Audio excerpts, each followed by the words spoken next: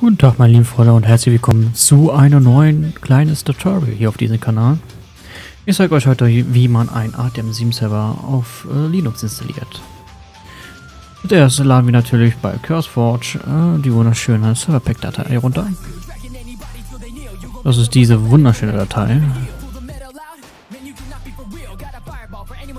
Dann öffnet sich dieser wunderschöne Pfad. Die ziehen wir erstmal zur Seite. Wir gehen auf den Desktop, wir ziehen den Server oder den Ordner drauf, wo der Server drin ist. Öffnen wir den Spaß und wir führen einmal diese Forge-Datei aus. Wir wollen den Server, also installieren wir den Server. Wir nehmen diesen Ordner als Pfad. Ganz einfach. Und okay.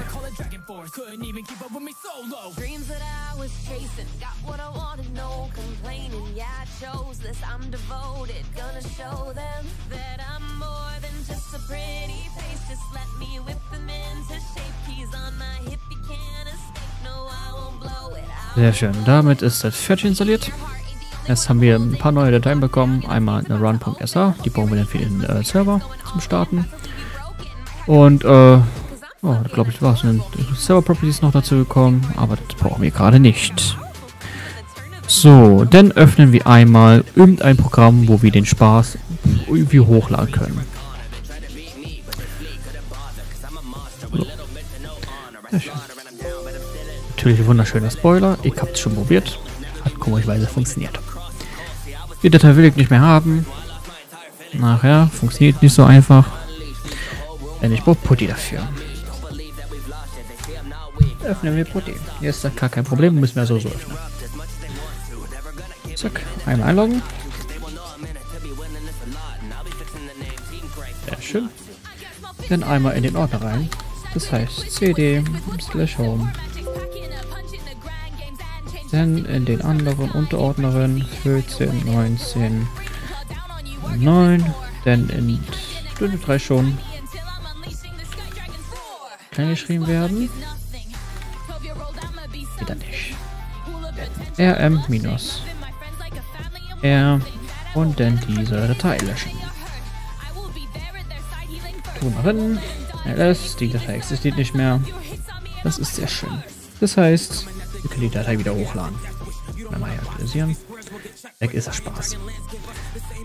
Wir gehen raus aus diesem Ordner. Wir laden diesen Ordner hoch.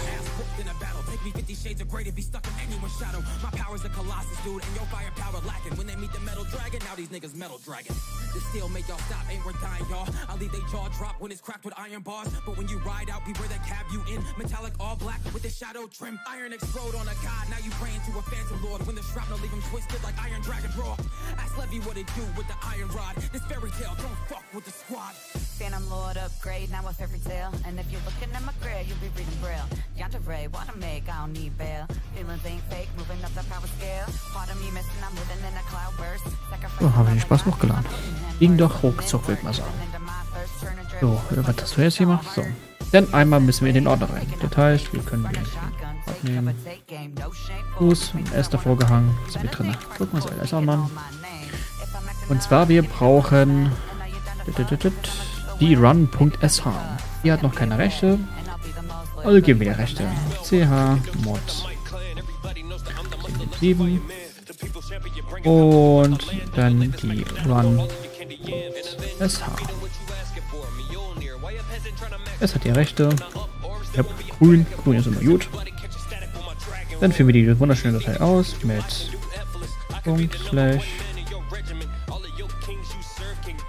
/run. Fast. Meckert er gleich wieder rum.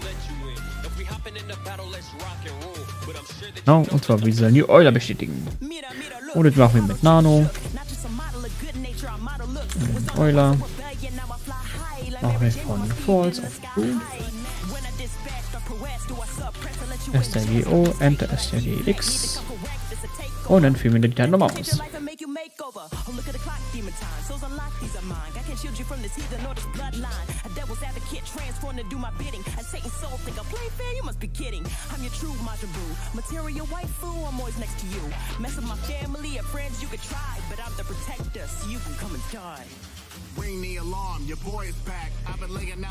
So, jetzt haben wir ein wunderschönes Feder drin. Ne? Und zwar der Port ist schon belegt, den wir dran haben. Dann gucken wir nochmal nach. Und zwar Nano, Server und Properties. Denn ich habe einen Server schon mal laufen mit dem gleichen Port, mit dem Standardport von der 22565. Das heißt, wo haben wir den Spaß? Da ist der Serverport. Und das ändern wir einfach mal mit dazu 25566. Das machen wir so. strgo, Enter, strgx. Und dann starten wir die Datei nochmal durch. Und nebenbei starten wir schon mal Minecraft.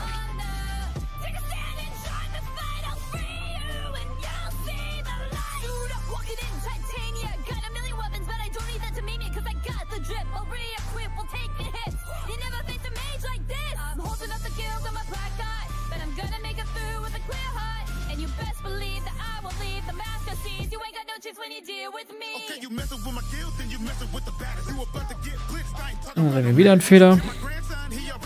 Der Port ist auch schon vergeben. Das ist doppelt belastend, wenn ich ehrlich bin. Ich habe es hinter geschlossen.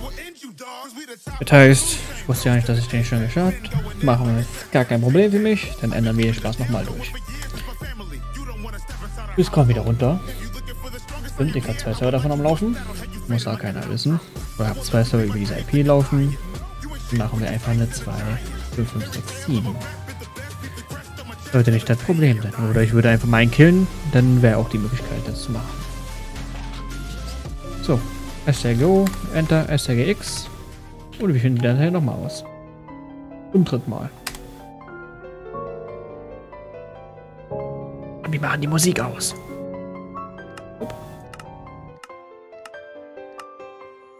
Wir können ja schon mal nebenbei den Edit, klonen uns einfach die IP raus und machen den einfach neu und hauen hinterher einfach eine 7 ran. Zack.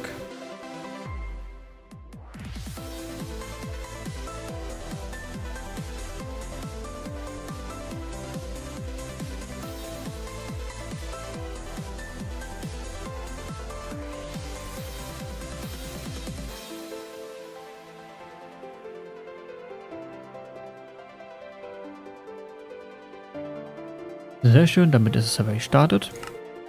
Da ist es Server. Gehen wir doch mal rauf.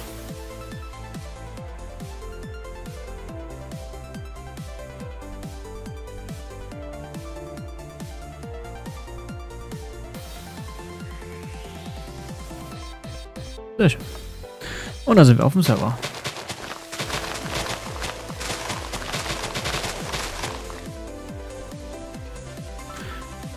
Gut, das war's dann. Vielen Dank für den Zuhören. Bei Fragen einfach fragen.